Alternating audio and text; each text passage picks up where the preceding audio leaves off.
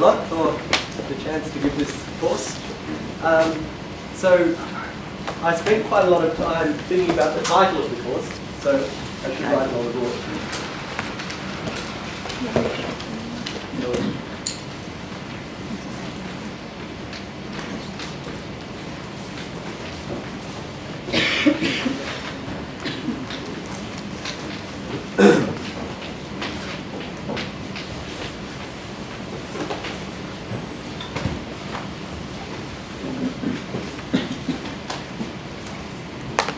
So what I would like this course to be is a kind of a guidebook to perverse sheaves. So in the same way that you might open up, a guidebook of some kind of birds or something like this, and you look at it, and there's lots of pictures, and you can quickly orient yourself. And maybe I won't give so many proofs. I want you to have some kind of pictures in your mind when you think about perverse sheaves. That's the goal. And the motivation for this goal is that perverse sheaves are extremely important in representation theory, but if you read the definition, it's a very kind of black box thing. You have this derived category that you don't really understand, and then there's this mysterious black box inside this derived category that you're told satisfies all these wonderful formal properties. However, there's no kind of geometric intuition in this definition, I don't think. Or you have to work very hard to see the geometric intuition. However, but if you read the original papers of Goretzky and McPherson, it's incredibly geometrically rich. There's lots of pictures, and you can tell that they live in this world of rich geometric intuition. And somehow this has been lost to representation theorists, and I think it's been lost to many of us. And so I'm trying to kind of recapture this rich geometric world as an outsider. So that's one thing that I would like to emphasize, is that the course is by an innocent bystander.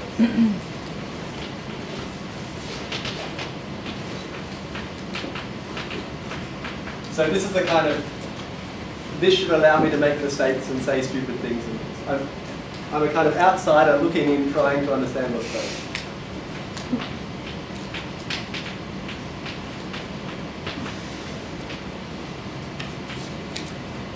So the people that are not innocent bystanders are people like McPherson and Cataldo and Migliorini and Vilonen and Braden. Okay, so that's the first thing I wanted to say. The second thing that I wanted to say is that if you want to stay motivated for this course, there's two wonderful articles you can read. The first one is called by Kleinman. Or Kleinman. Is it there again? I can't remember. Kleinman, yeah. It's okay. It's called The Development of Intersection Cohomology Theory.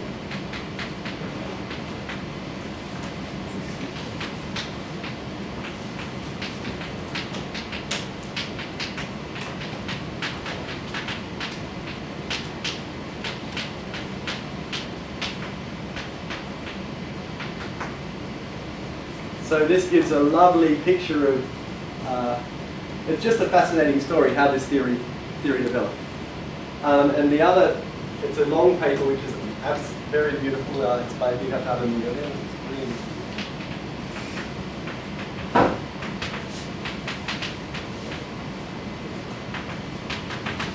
And it's called Decomposition Theorem. George, is it actually homology? Is it actually homology? Not yes. Homology?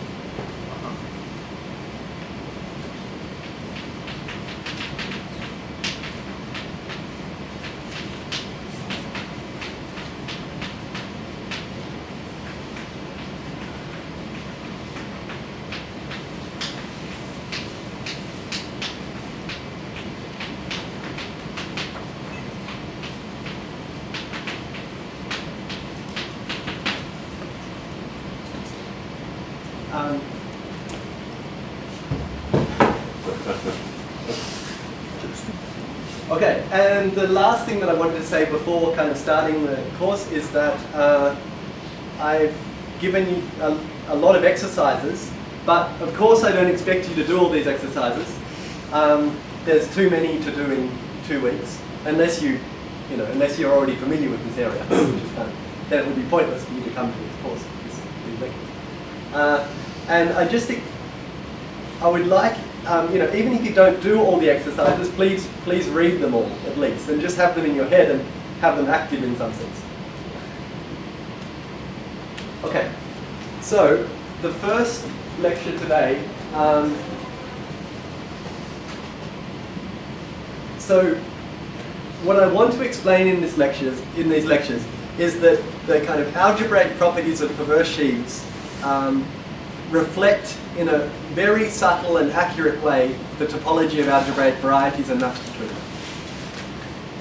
And in order to make any sense of this statement, you need to have a rough idea of what algebraic varieties look like, and you need to have a rough idea of what maps between algebraic varieties look like.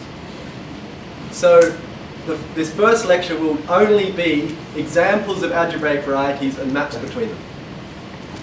And also, if in this entire course all you think about is curves and surfaces, there is enough material here to satisfy you. So you don't need to think beyond that if you don't want to. You don't need to think beyond curves and surfaces, and even curves is very interesting. And just for one last bit of motivation, I want to give you a quote from Manning, which I can't remember, so I'm paraphrasing. So the quote, examples of algebraic varieties.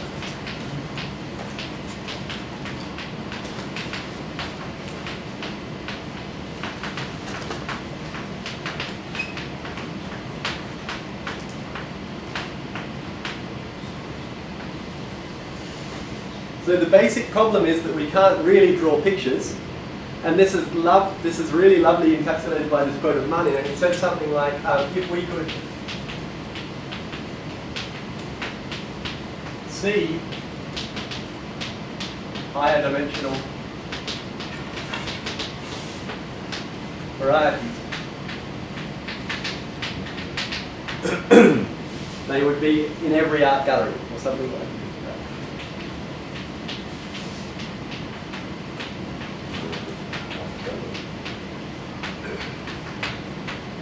I think, so this is paraphrasing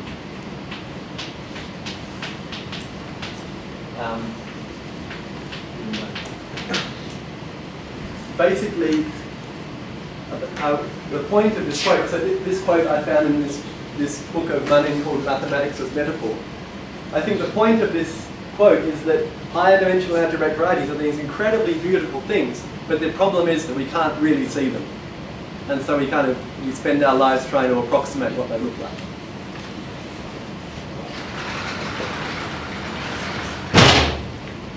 Okay, so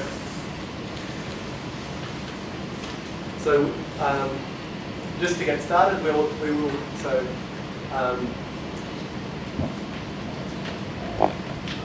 draw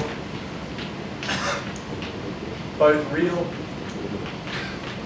and complex features in this course.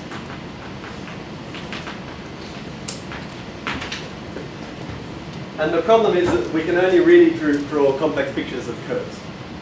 And just to illustrate what's going on, I want to consider y squared equals x. X minus 1. Well, let's take the projective version.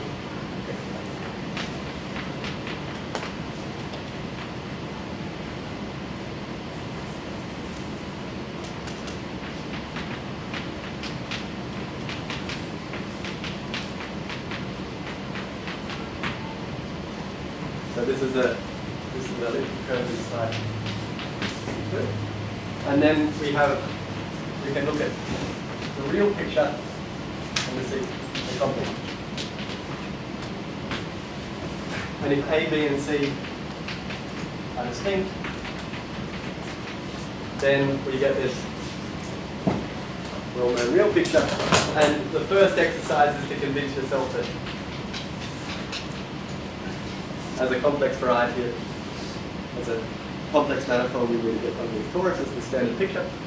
A equals B is not equal to C.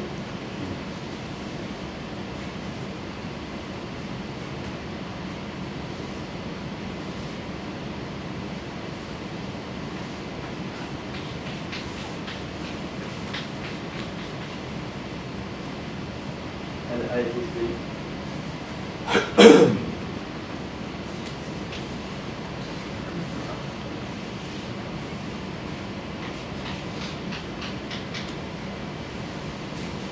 So this is an example of the kind of pictures we'll be drawing. And note that in this example, each picture is a degeneration of the one above it, and we can imagine what happens topologically here. So here we have one of these cycles contracting, and then here we have the other cycle contracting.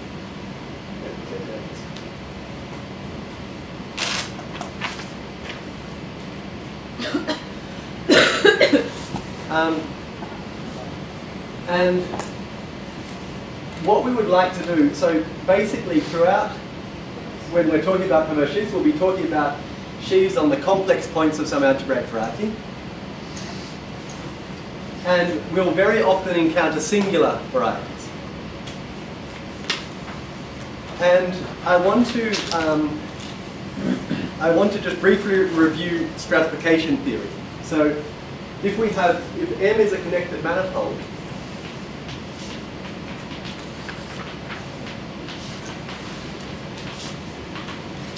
then the self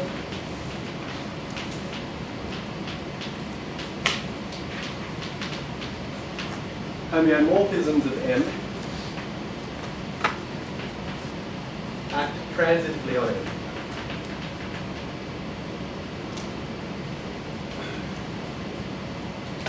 And this is a lovely way of saying that M is kind of the same everywhere. But if we look at a self-homeomorphism, for example, of this elliptic curve, it clearly has to fix the singular point. And this is the statement that this space is not the same everywhere. But when we stratify a variety, we would like to break it up into pieces where each piece is kind of the same everywhere along that piece. That's what stratifying means. So in order to do that more so we first introduce the stratification. So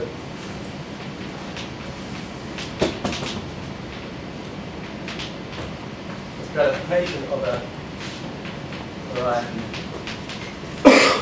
X is a decomposition. Maybe I can't call it decomposition.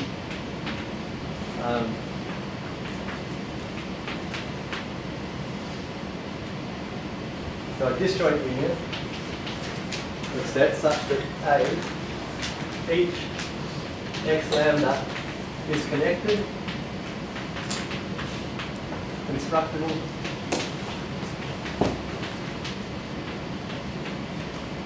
and smooth.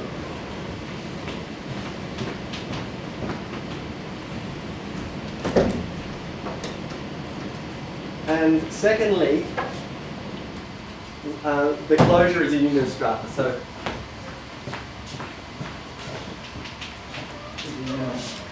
the x lambda are called strata.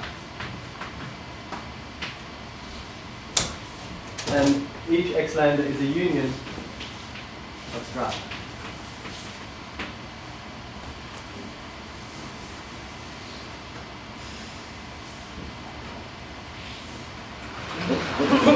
What does it mean, constructible? Constructible in the sense of algebraic geometry.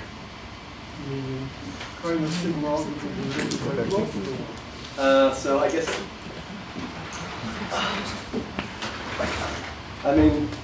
so let's say locally closed in the Zariski volume, so open in its closure.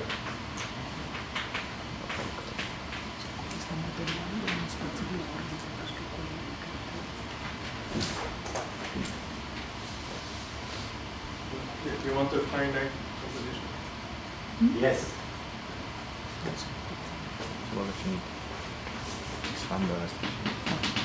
Thank you.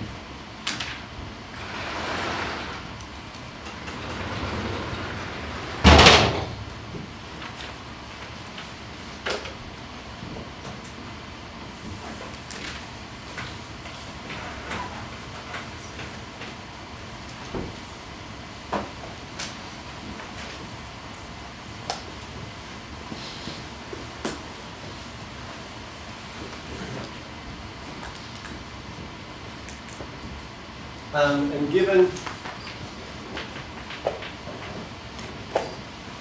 x, a possibly singular variety,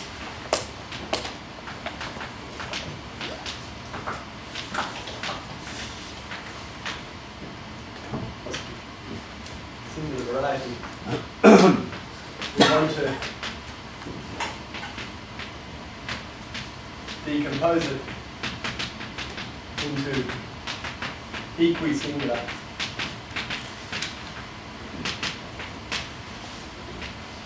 strata. So equisingular should mean that the self-homeomorphisms of X act transitively on every strata.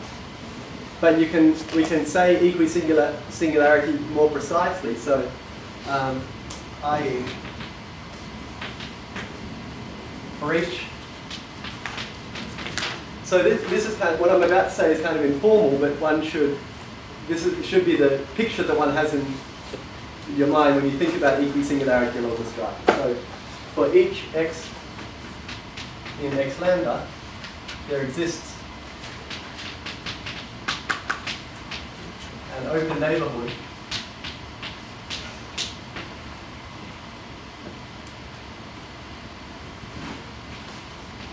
U of x and a pointed space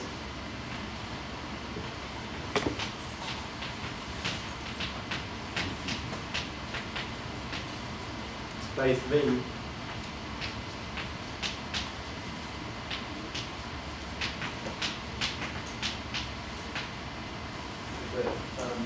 homeomorphism.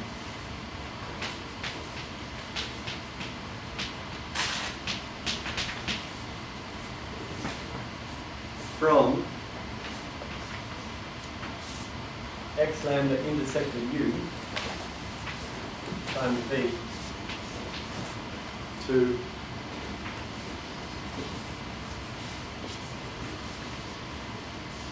U, which is the identity on, which is kind of the identity on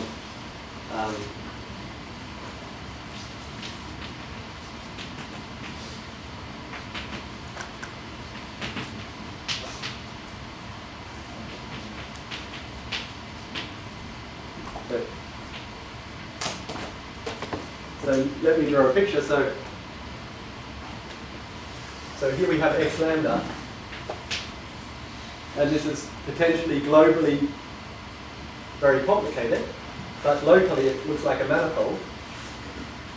And so now we can look at a neighborhood inside our bigger space, and basically it should have a kind of product structure along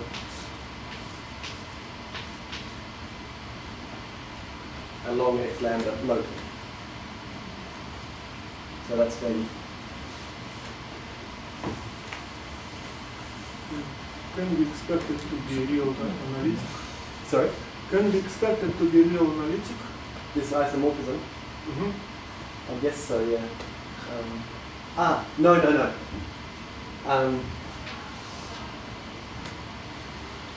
Yeah, I think that one should really stay in the topological category.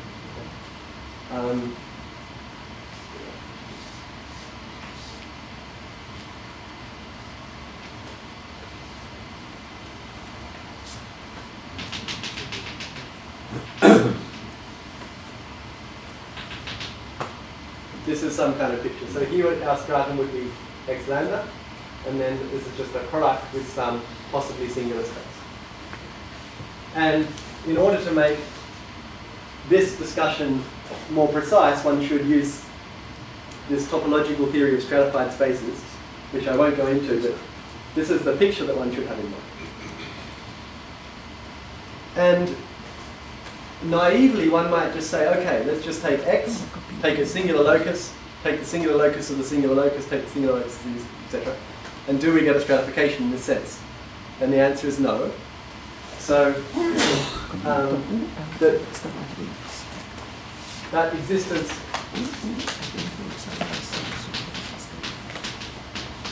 of such a stratification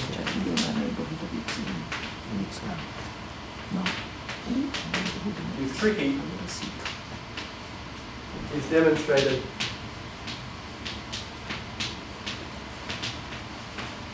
by this famous example called Whitney's umbrella.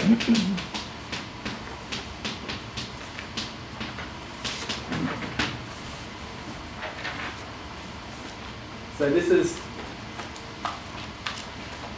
the singular surface given by x squared equals y squared z. And so one of the exercises is to convince yourself, so this is W,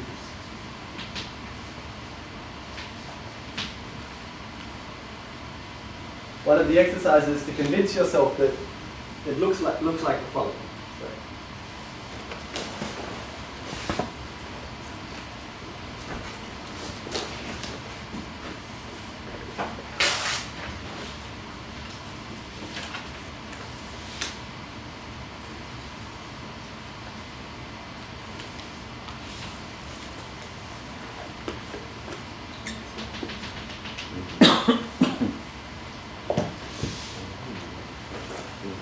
So, this is a real picture.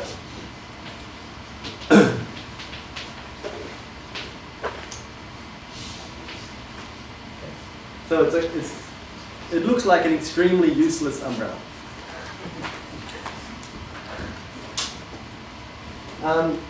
And here this axis, so this is so Z.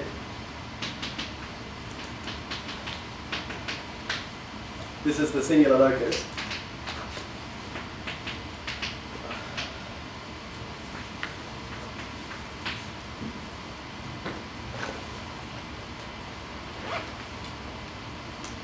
And basically, so this is the second exercise on the exercise sheet. But if you look away from this point here, away from the point 0, 0, 0, then a neighbourhood of the singularity looks like two copies of C2 identified along a line. And in particular, if you delete the singular locus, the thing becomes disconnected, as should be clear from this real picture. However, the same behaviour does not occur at this point here. And so, in this example, this is not equisingular along the singular locus. I mean, yeah, so in this case the singular locus is smooth and it's not equisingular at all. Exercise. W is not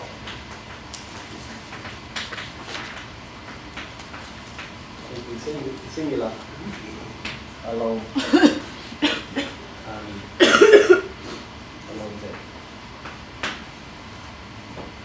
So in particular, any self-homeomorphism of the Whitney umbrella, of the complex points of the Whitney umbrella, have to fix this point. And so in this case, we see that the God-given stratification of this would be the regular locus, Z without the 0 point and the 0 point.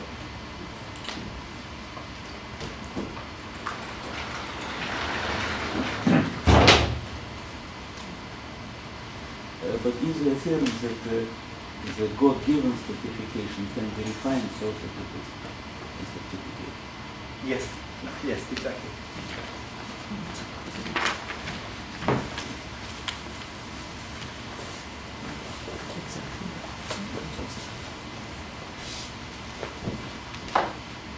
Also, is there a minimal such certification? I think so, yeah. I think if you just you literally take the orbits under the self-homeomorphism. But as I said, I'm an innocent bystander. So, and Whitney, so we've kind of gone from, the first statement was just this abstract notion of under the self-homeomorphisms, and now we have this kind of local normal triviality, and then Whitney discovered a geometric condition that guarantees this, and this allows one to prove the existence of such stratification. So Whitney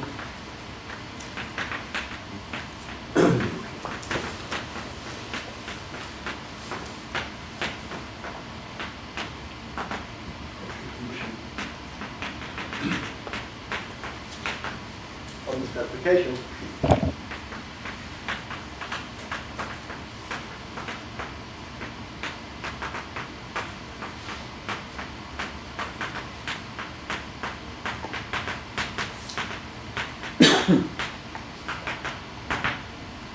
And the condition is somewhat technical, but I'll give it so that we've seen it once in our lives. So if x mu is contained in x lambda r, and we have points, so we have an infinite sequence of points ai in x lambda and bi in x mu, converging, both converging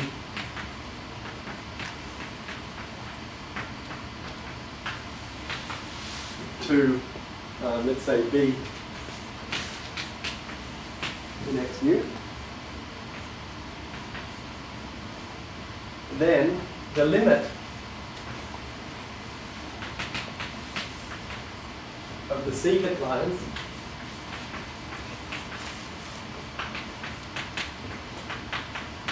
connecting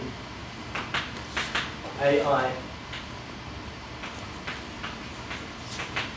and BI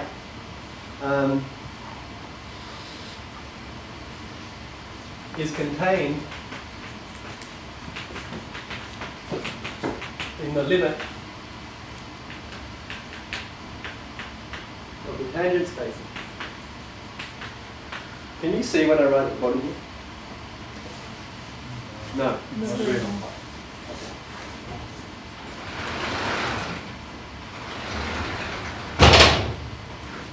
So maybe you can see to about here.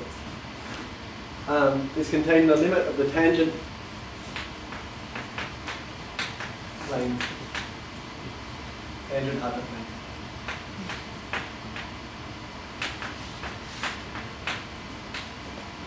The AI, if both limits exist. So what's the tangent hyperplane? So in this picture, I will explain why this condition fails. But what's the tangent hyperplane? Or just tangent plane.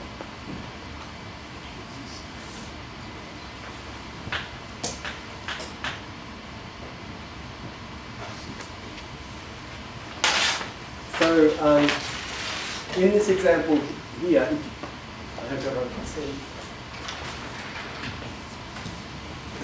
We have to think x as embedded in some Euclidean space. Yeah. So here are my. And it's a real condition, right? Yeah. This can all be phrased in terms of real analytic mode.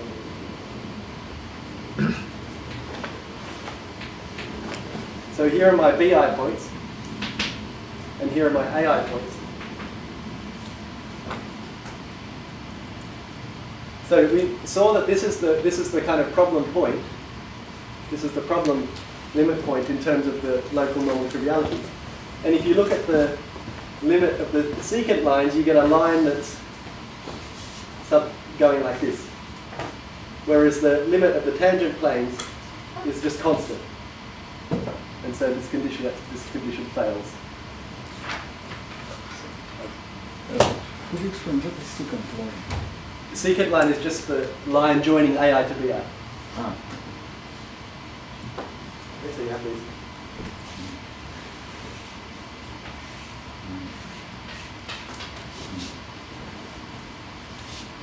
But anyway, this is probably too. So it's an exercise to think about this more carefully in this example.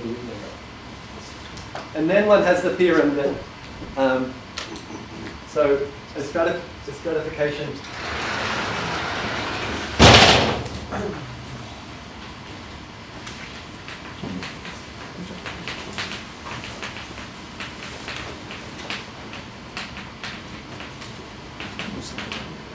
this condition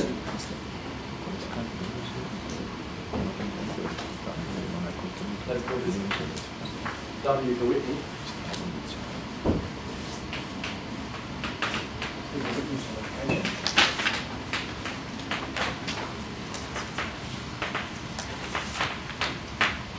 And then theorem, this is due to Whitney, any variety.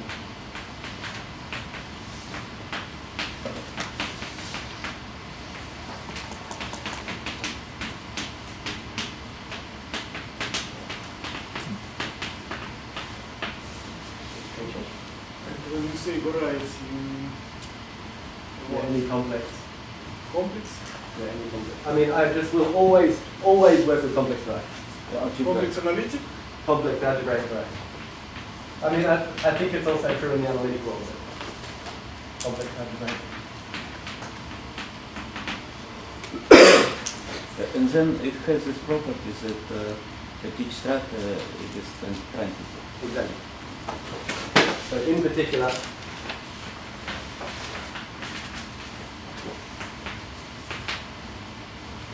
local normal triviality holds, and self-homomorphisms.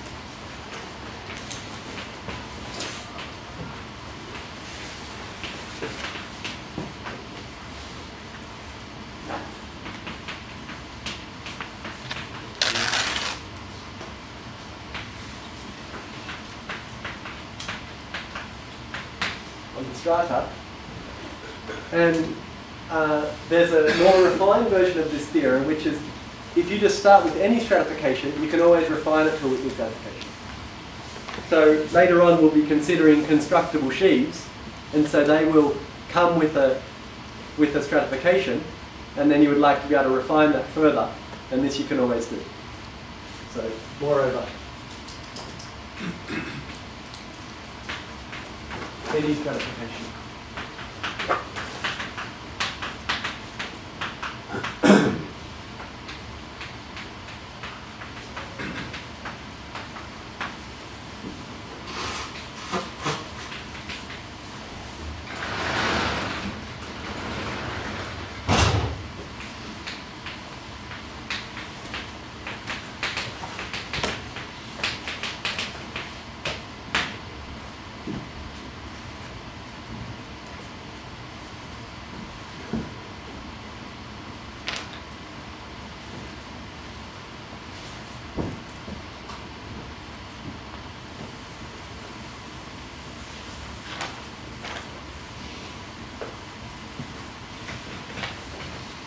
So in some sense,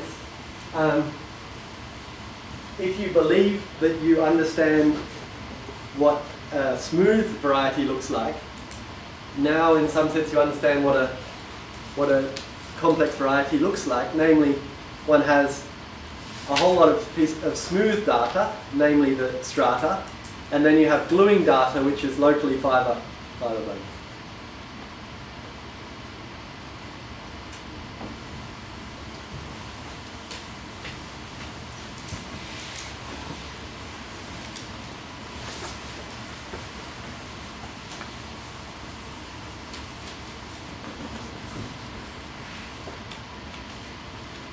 Excuse me.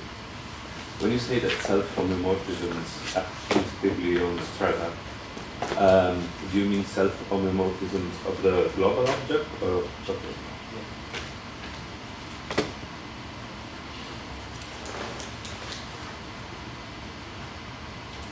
Excuse me? Your varieties, they come with embedding into Pn or something? Not necessarily, no. Because how do you define second lines? So for the Whitney condition, we embed in some Cn. It's a local question, and it doesn't depend on anything.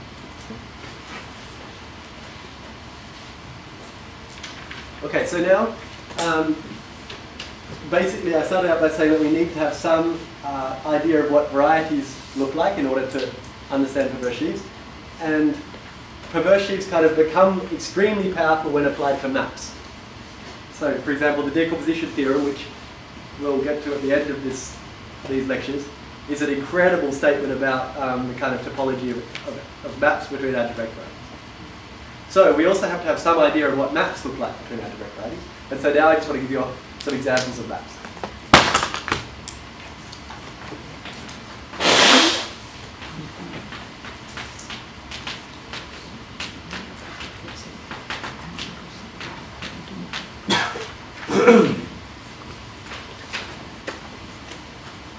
So the first example is maps between curves.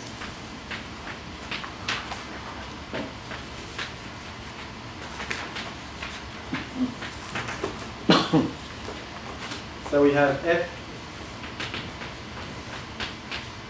from x to y, a map between smooth connected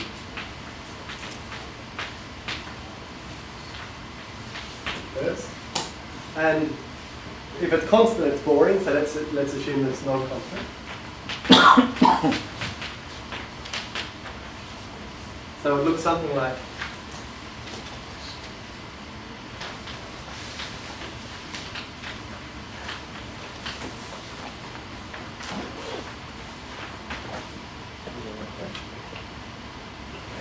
and now over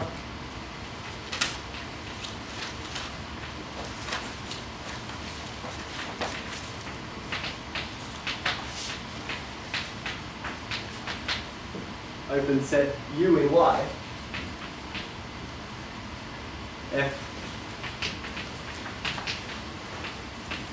is a tau, and so it's so after deleting by map you mean regular map? yeah, regular. I always mean algebraic regular. So basically throughout, it's always complex varieties and always regular maps. So throughout.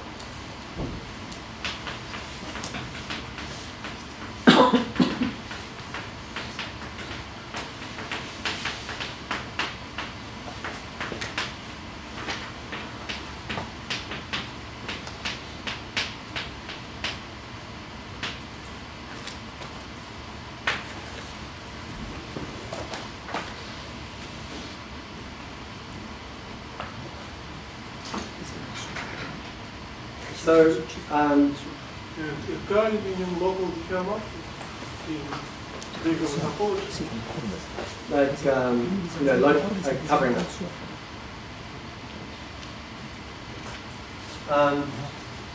And here, I mean, for example, what's the stratification on the curve? It's just a Zariski open subset and then the finitely many points that consist of the complement. And so we get a stratification in this case. And so this means it's determined, so over this set it's determined. So if you fix a point u, it's determined by the action of I1 of u on the phi. And this will be transitive.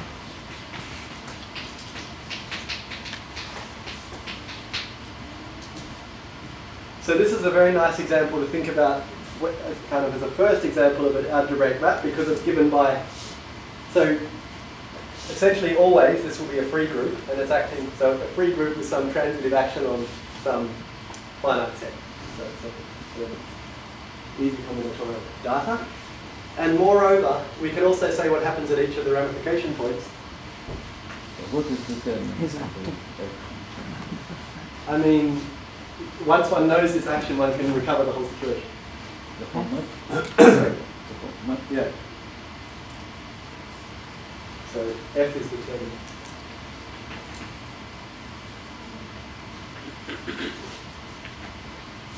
we have restricted to u, you mean, is determined. No, I think if you know it on U, then you know some open piece up here, and this has a unique projective closure. Okay.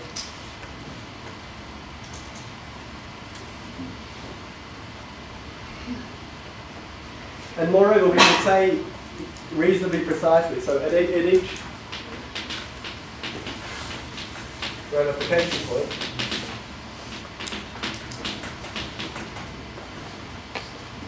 F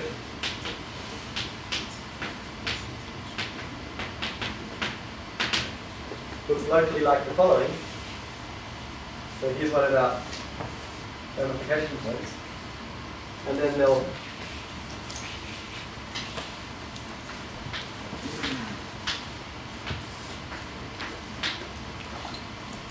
so it'll map some number of these this down, and each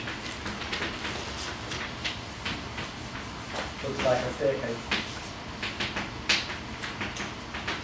Again, George, when you say projective closure, do you mean take any projective closure and this will arise, or what? No, it's unique, no? What? The projective closure. Projective closure can be singular, right? Yeah, but I mean this is a smooth thing. Yes, so you take any projective closure and this will arise. You take. I guess so, yeah. But I think one could say this better, but I'm not at the moment. What? I think one can say this better, but I'm not saying it better than I'm saying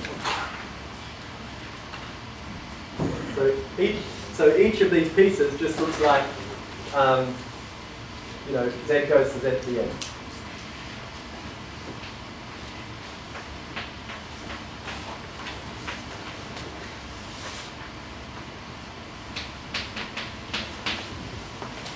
So one of these.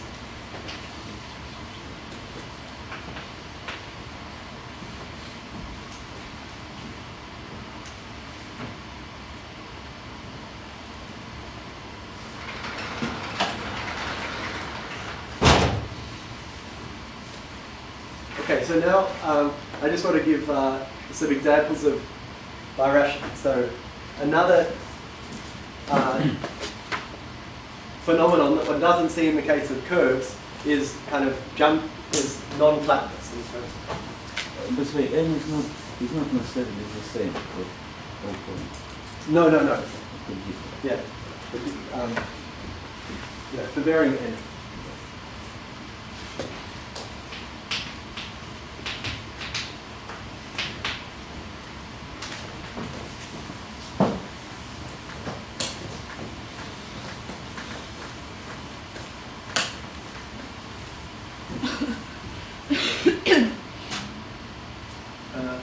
So that's maps between surfaces. The second class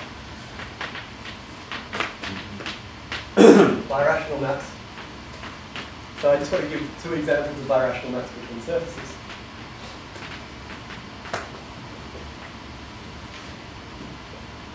So the first example. So basically, I'm going through these examples, and if you're familiar with them, fantastic. And if you're not familiar with them, and you want to continue following the course, just think a little bit about them before next time. So it's birational but regular. Birational but regular, yeah, exactly. Birational regular. So an example would be the blowing up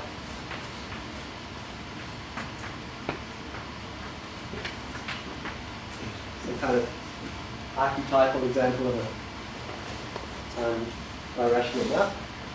And so a real picture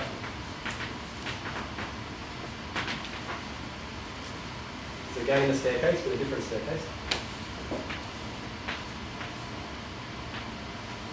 So this is E.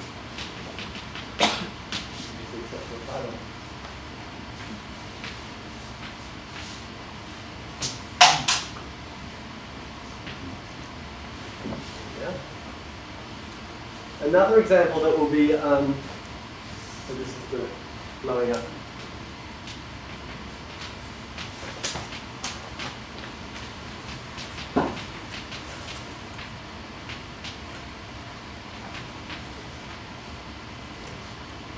And this is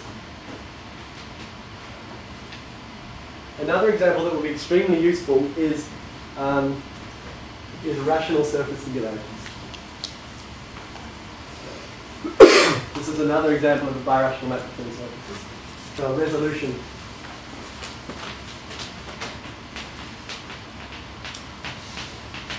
of a rational surface in mode.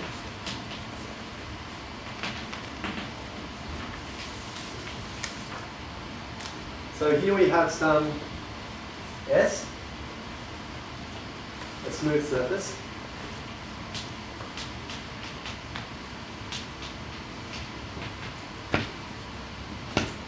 And inside it, we have E, some collection of, so it's a reducible curve.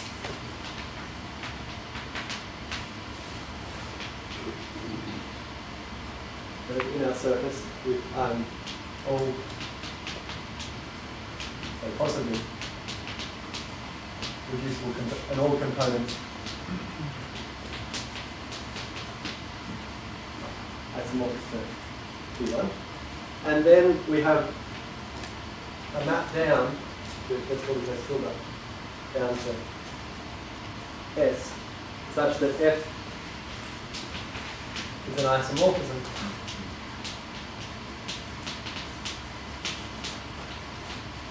away from E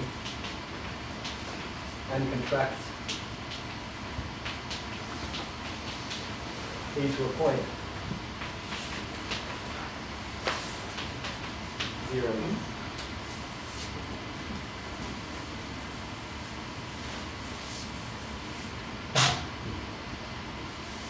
So the real picture